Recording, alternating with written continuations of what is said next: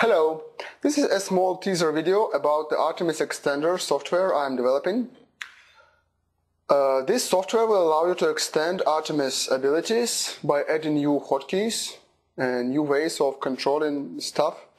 Basically, I just wanted to fix some awkward ways to control, for example, the jump drive. So this program, you launch the program and you launch the Artemis by clicking this button. Then you start client, it will click like this. That means it found the values in the memory which it should modify. So if you don't hear that click, a lot of stuff won't work. So if it doesn't work for you, then please tell me and I'll try to fix it.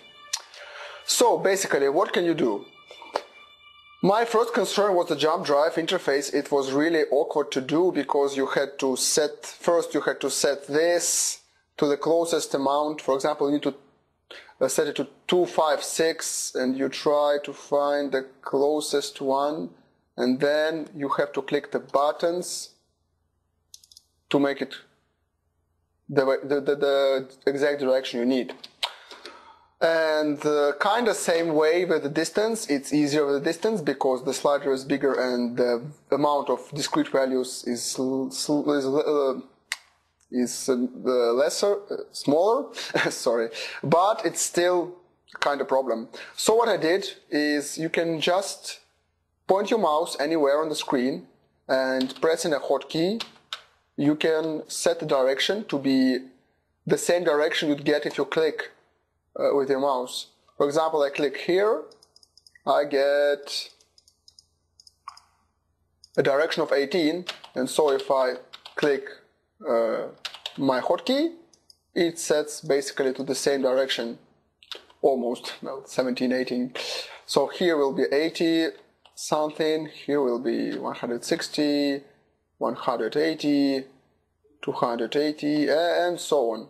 And you can also just hold the hotkey and you'll have it continuously update with your mouse. So you can, for example, if you need to set an exact coordinate of 256, you can do it like this and then you tune it. And then when you're at the required direction, you stop holding the hotkey and it's set. Same with the distance. You can use another hotkey to set a distance equal to the distance, to the relative distance between the ship and the degree circle. I don't know how to call it.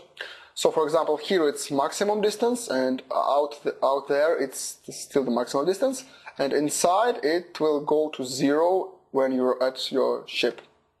So it's also, for example, if I need to set 35, I can just click it somewhere near where I think is the position for 70% of the distance, and then I'll fine-tune it to get the 35 I need.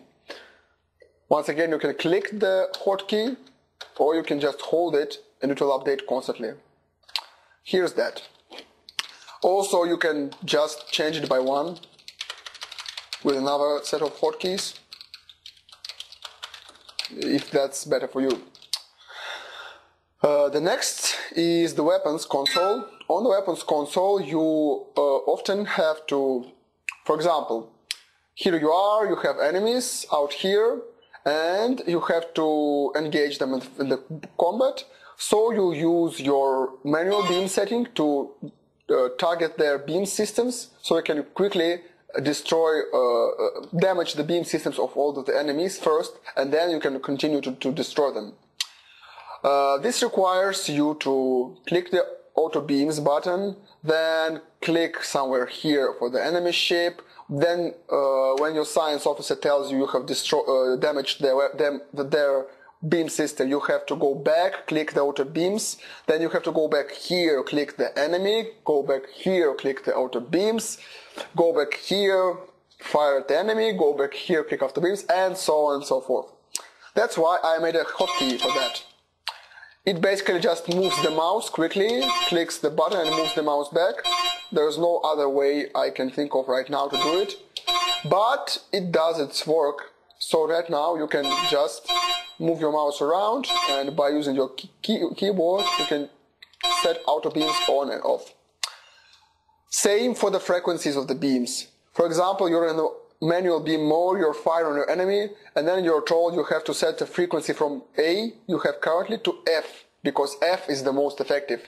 You have to move your mouse here, change it by hand, oh sorry, there's no F, and move it here. So that's why I added hotkeys for the frequency. It's basically the same. Move the mouse here.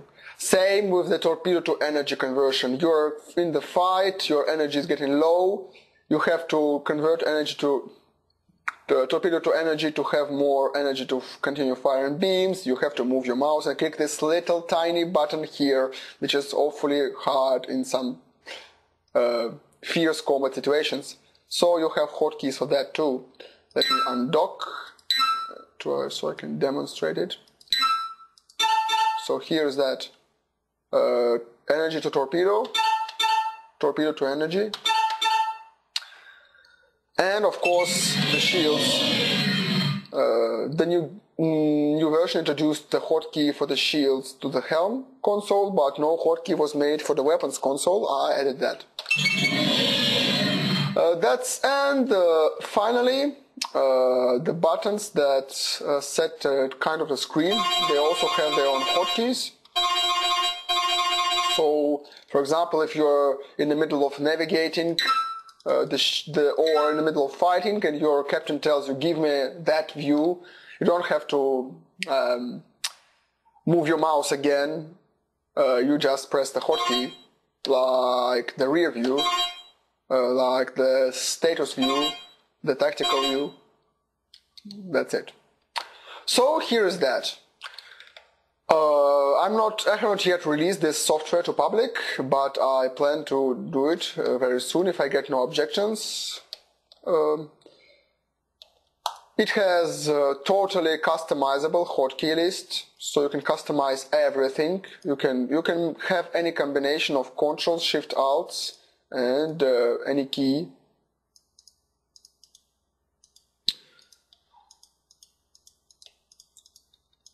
And I'm going to update it with more functionality.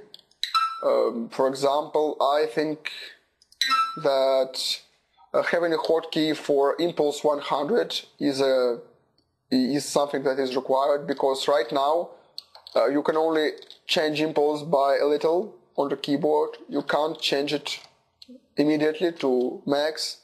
However, you can do it with the mouse, so why not let the player do it with the keyboard.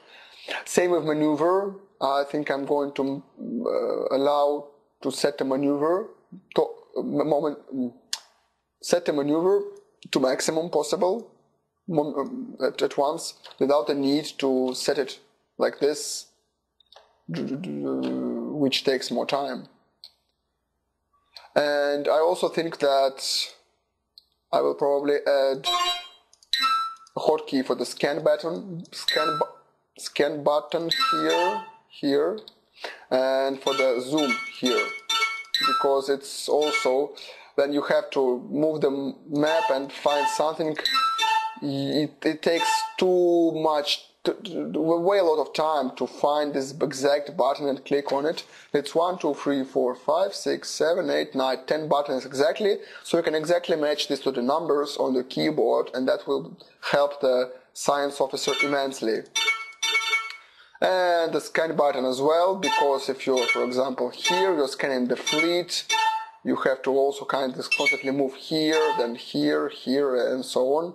And I don't think that's very comfortable to do. So here's that. Thanks for watching. I'll release this program as soon as I'm sure it's kind of stable. Well, as stable as it can be. Thanks, bye.